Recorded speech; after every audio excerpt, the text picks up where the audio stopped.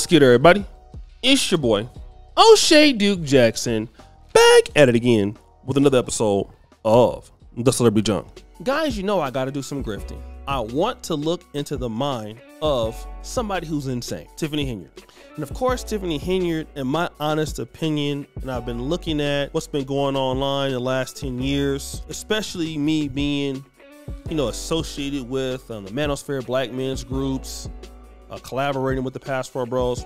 I've seen a lot of these men get attacked for their positions or for expressing their issues with the black community. I've seen them get attacked. I've seen guys get trolled, addresses put out, doxing, all sort of things for just putting their opinion out there. A brother like Kevin Samuels, we all know what he went through and the like. Most of us have been through something similar, not as bad as him, but you get my drift. And then when I see the people who are causing the harm to the so-called community and to black women as a whole, it's really not brothers. It's women themselves. And it's taking me aback. Let me give you an example. And I've mentioned this earlier. Brother Jedediah Brown happens to be in Flint, Michigan. And I just so happened to see a city council meeting that was going on. And the back and forth and arguing in the calling of names between women, I was like, whoa, this is serious. Wasn't men? From what I was seeing, it was women. And then nobody does this better than Tiffany Henyard. Talking about hating on black women and especially disrespecting women older than you. That's something that I just don't understand. It's okay to disagree with somebody, but people that are older than her, older be her mom, don't care about it, right? Does all kind of things to people. Malicious, firing people, lying on people. Even got one lady's allegedly house show shot up. Then she'll come on here and put this pity post. Read this.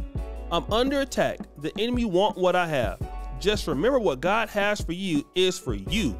They can try all they want, but God has my name on it. Follow your purpose. God's plan. She puts this sermon up here. I want to listen to this sermon that she got up here and see how she can misconstrue that this sermon is about her. Play that clip. Watch this. I'm about to help you all. Are y'all ready for this? So I'm under attack, and I just found out that the reason I'm under attack is because the enemy wants my territory. Listen to me. Listen to me. Look at me in my face. Every fight that you have is about territory. Look at me. Look at me.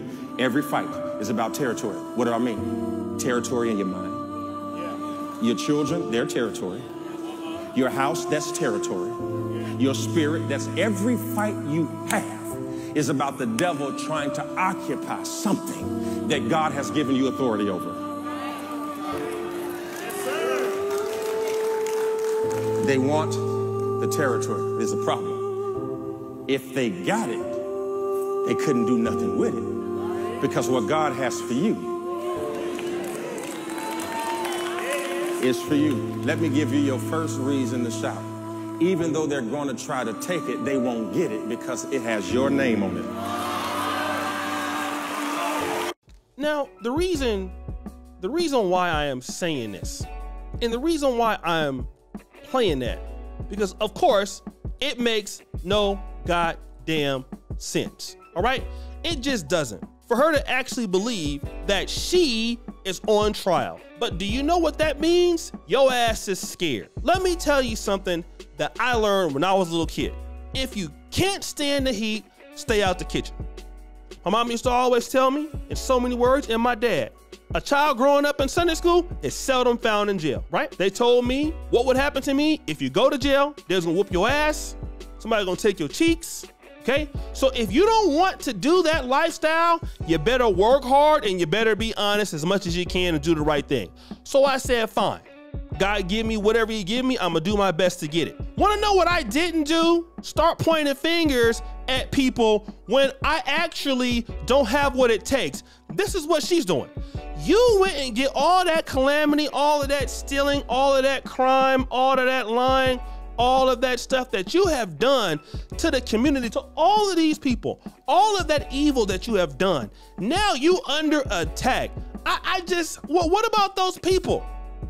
those black women out there, the handicapped ones, that needed to come up to the city council meeting, and you blocked their parking so the elderly and all those women couldn't come up there.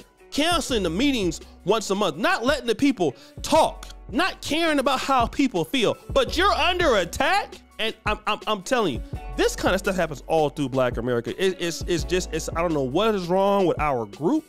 It's a black problem. It's happening in Africa. Family, I don't know why. It'll bring you to tears when you see our people acting like this. I hate to sound like I'm an old person now, but come on now. You will sit your $5 ass up here and act like, you know, you're under attack, and then you're gonna have idiots in the post sitting there agreeing with her. Let's look at some of the comments. This is gonna be funny. T.O. Hardiman, you shall prevail. Brother, listen, I've been trying not to deal with you, but bro, you are out here simping, bro. And I tried to, I'm warning you, brother T.O., okay? Because nobody needs to even listen to what you're saying ever. This guy right now, I say he's a fraud in Black America. He gotta be a fraud. There is nobody who love black people supporting Tiffany Henyard. I'ma say it. Look at Larry Farmer. Look at this. Just keep on holding to what you got and everything's gonna be all right. This guy, I don't know what is going on with this brother here, but the black community don't need him. I'm gonna tell you that right now. Let's continue to encourage the effort of people who disrespect elderly women and disrespect. It doesn't make any sense. Now, it'd be different if she just did it one time and that was it and all of this. Look at this other lady, Lily Marshall. Trustee House wants that seat. When really Trustee House didn't want the seat. Trustee House didn't even want to be mayor. I feel kind of sorry for the brother because he got to come in here and clean up this goddamn mess that she didn't make. Good man too, by the way. Look at they're quoting the Bible. Janice Haley Sanders, listen to this. All things work together for the good of those who love and trust God.